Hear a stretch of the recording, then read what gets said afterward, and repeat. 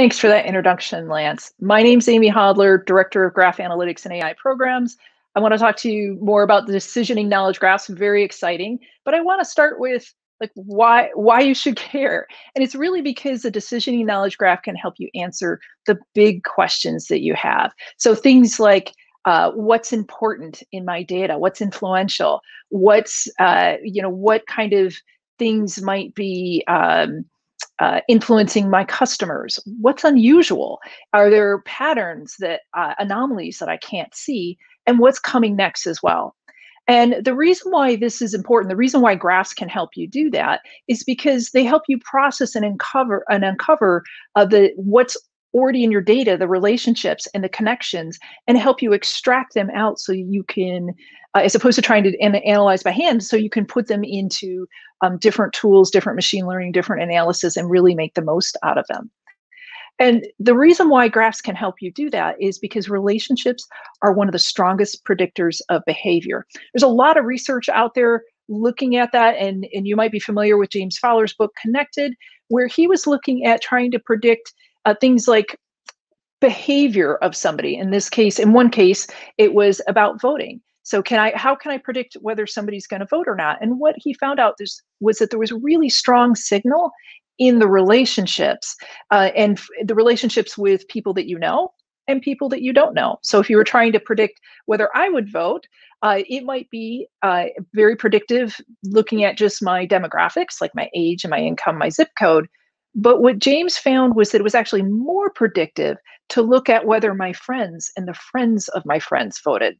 So if you imagine people that you don't know or don't know well are actually more predictive of your behavior than your regular demographic information. And so we've seen this over and over again, that relationships are the strongest predictors of behavior, but you can't use them if you can't see them, if you can't grab them. And most data science techniques ignore relationships because it's slow, error prone, and frankly, tedious and painful to do it by hand, to kind of manually engineer that connected features and grab that connected data and then put it in a format that machine learning demands. That's very difficult to do with tabular data and trying to do that by hand. But with graphs, because they're built on relationships, you don't have to guess at this correlation and manually find these connections and try to put them in the right format. The graphs actually they're built on the relationships. And so you get that high signal information more usable, more machine learning, more analytics friendly, if you will. And this isn't just kind of us trying to find a new use for graphs. We're seeing this in the research community. So machine learning and AI research, you can see, if your eyes are good, you can see somewhere around 2017 really took off in adding in featuring graphs for the machine learning and AI research. And not just in research, we're also seeing this in the commercial space as well. So Gartner is saying that graphs form the foundation of modern data and analytics, and that where graph techniques are prevalent, AI maturity is prevalent as well. And so at its highest, when maturity is highest with teams in AI, they're using 48% are using graph techniques. And so Neo4j, looking at the trend in the research, looking at the trend in the commercials, and quite frankly, our community asking us, have developed ways to support machine learning and AI with decisioning knowledge graph. And there are really four areas that we support. And one is graph analytics. So that's where you're trying to answer questions. Maybe you're using queries, maybe you're using algorithms, but you're trying to answer something, you know specifically what you're looking for. Graph features for machine learning, that's when you're extracting out those connected features, those relationship data and the structure, and then putting it into a machine learning process that's outside of Neo4j. And then recently this year, we've added in-graph machine learning as well. And this is where you're training a machine learning model inside of Neo4j to make very graphy predictions, like predicting links and node classification. That's important to say. We're not trying to be a general purpose machine learning platform. We're not going to be a TensorFlow. There's great tools out there for that. But if you are starting with a graph and you want to make predictions about your graph, it's really wonderful to keep it in one platform, very efficient. The other fourth area that we also support with AI is context for AI. So AI systems are often trying to make heuristic decisions, and being able to provide that AI with things like chatbots with context which it's operating in can make it much more efficient. So if we want to look at a little bit quicker into decisioning knowledge graph itself, let's look at what that encompasses. And basically, if you are trying to use a knowledge graph for analytics, machine learning, exploration, domain expertise, analysis, or an AI system, we consider that a decisioning knowledge graph because your ultimate goal is to make a better decision, whether it's a human making a better decision or it's another software agent making a better decision. And there's really five areas that are capabilities that are required for a robust decisioning knowledge graph. You've got to be able to queries, and that's where you are asking a very specific question. You get an answer in a way that you can understand. Algorithms, so that's based on a predefined formula. The results are still human readable. Maybe it's a score about influence, maybe it's a community ID, whatever that might be, but you can kind of understand those results. And then embeddings, where you have an AI learned formula and machine readable results. And so that's basically a specialized algorithm that compresses and represents parts of your graph in a way that a machine learning system needs it to be. And so basically it's a vector of numbers. You get a row of numbers, doesn't mean anything to me, but it means a lot to a machine learning process. And so those are where you start with a decisioning knowledge graph, and then you can use those outputs to either visually explore things. Maybe you're a domain expert and you just want to do a review. You want to look at all of the communities that are similar of certain colors, or maybe a score becomes the size of a node, but you're trying to kind of understand your data. And then you can also use all of that information, the queries, the algorithms, the embeddings results in a machine learning workflow, and inside of Neo4j, actually use it to make predictions as well. And so you might say, okay, what does Neo4j actually have? We've talked about what we support. We have put together a graph data science framework. It starts with a Neo4j database because you have to get your graph from somewhere, and you want to store your results somewhere. And so doing it in a native graph database makes it very quick for queries, and it allows you that persistence. The Neo4j Graph Data Science Library is where you have the analytics workspace. We do an automatic transformation into that format between storage and workspace. And we have a very scalable, robust analytics workspace and graph algorithms. Some of the most advanced analytics and in-graph machine learning will be there in the GDS library. And then we also provide Neo4j Bloom, so you can visually understand your graph, you can collaborate, and you can prototype solutions as well. And so looking at, okay, what do people actually do with this? We'll get just a couple examples. One example is Boston Scientific, trying to find problems and improve their manufacturing results. And basically looking at an integrated supply chain, a fairly simple data model, and looking at components in an ad hoc kind of analysis. Something's gone wrong. How do I find what the problems are? And so they use a knowledge graph to model their integrated supply chain and look for at-fault and identify at-fault issues in their very complex components and subcomponents. And they were able to really quickly pinpoint root causes of problems by looking at the components involved and reduce the query times from 2 minutes to seconds, which is amazing. And then they're also using graph algorithms to identify and eliminate bad combinations. So for some reason, some components together do just fine, and other components, when grouped together, had more failures. And so basically using the graph algorithms and looking at things with high centrality and able to make anti-recommendations, which I find really interesting, actually. And then another customer, OrbitMI, doing route planning and optimization, basically a global container ship, large market, as you can see here, a $9 billion market, but planning routes can be very difficult. And if you don't do them well, it can have time money, and of course, just resource impact as well. And so using GDS pathfinding algorithms to plan maritime routes based on distances, cost, and other internal logic of what was a better route versus not such a good route. And they were able to basically use use GDS on the back end to plan routes in under 1 second, which is amazing if you think about how complex shipping and container shipping is. And using GDS in the back end, we're able to provide an analytics platform to customers and increase productivity significantly. You can see here by 60%, have an amazing return on investment for them. And then also, I think quite impressive as well, save over 60,000 tons of carbon emissions as well by just doing better route planning.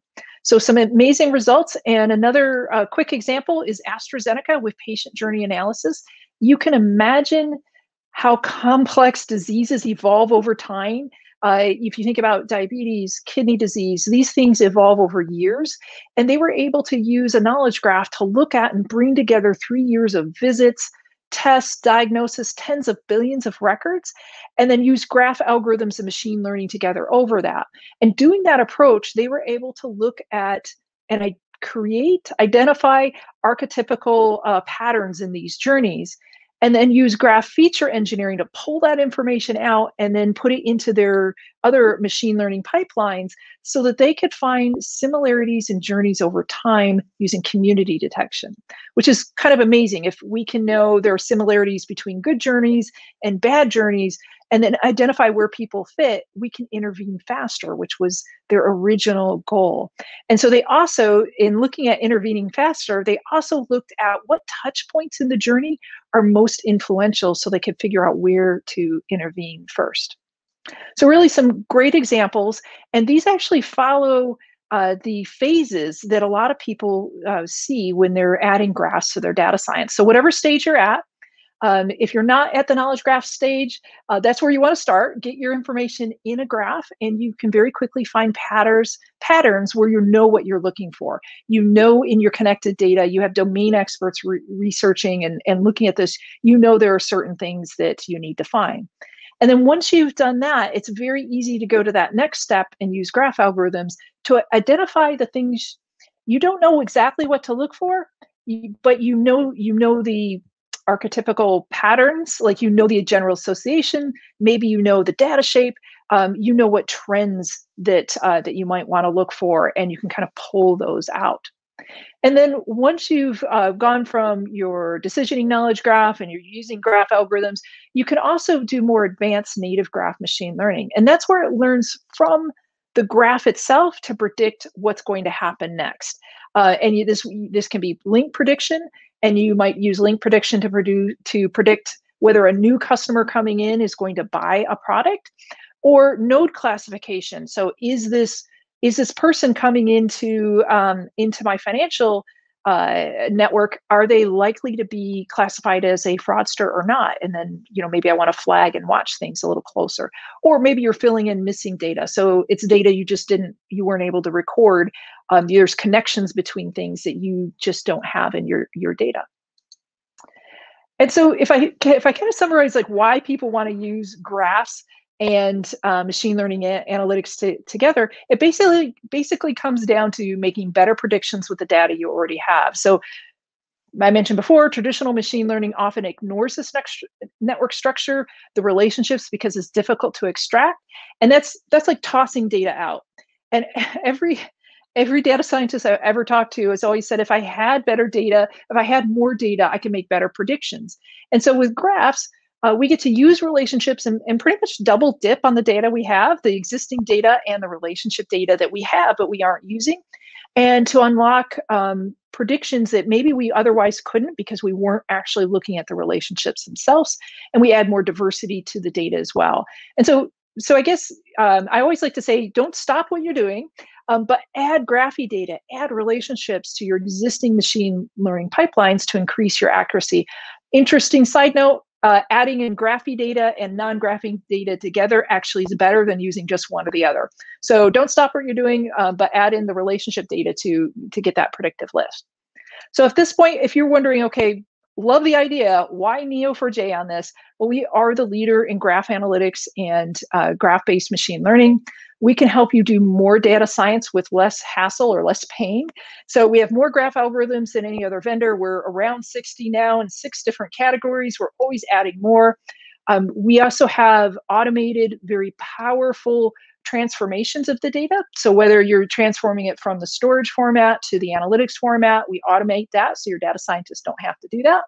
Or whether you're a data scientist doing different experimentation, we know it's an iterative process. You have to slice and splice your data and reshape it for different problems. If you're asking a different question, you often have to look at different data, and being able to do that in memory just allows you to iterate as fast as possible. We also provide state-of-the-science machine learning. So we are the only vendor to provide a fully in-graph machine learning on the market.